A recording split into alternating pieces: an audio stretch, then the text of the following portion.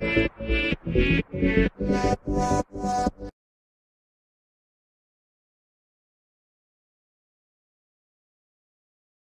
everyone, welcome back. In today's tutorial, we're going to learn how to destroy a part when the part is touched.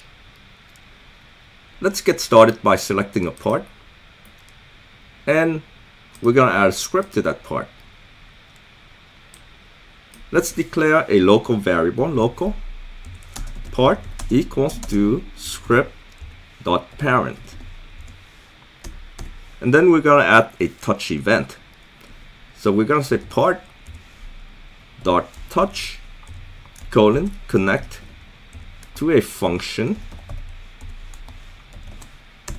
And in my function, as soon as the part is touched, I want to play a sound. So I'm going to go to my part here. I'm going to click on the plus sign, and I'm going to add a sound file. So here it is, sound.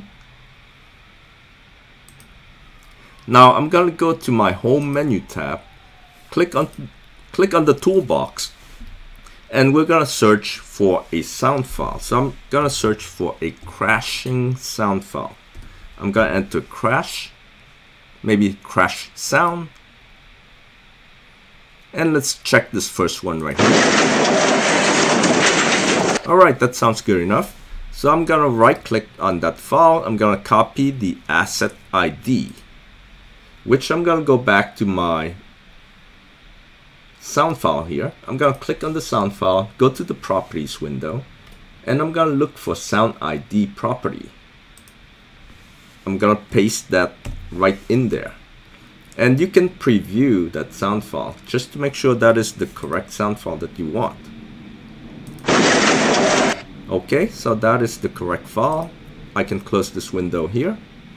And now I can play that sound file in my code here. So I'm gonna say, let me see, my script is here and my part is this one. So it's gonna be part.sound. That would give me my sound file. So it's gonna be part.sound play to play the sound file.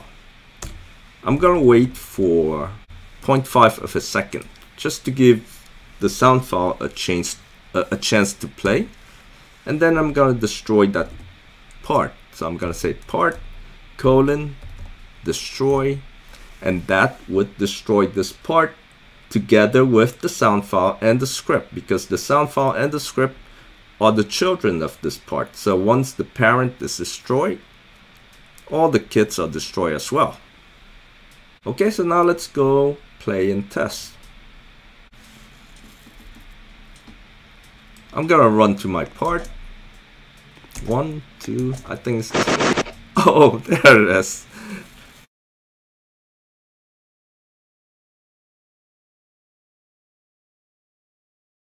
Let's take a look one more time. Oh, that was strike 2. I'm gonna try one last time now. I want to try and get past that brick, see if I can do it. Yeah, I got past. Oh, I hit the falling brick.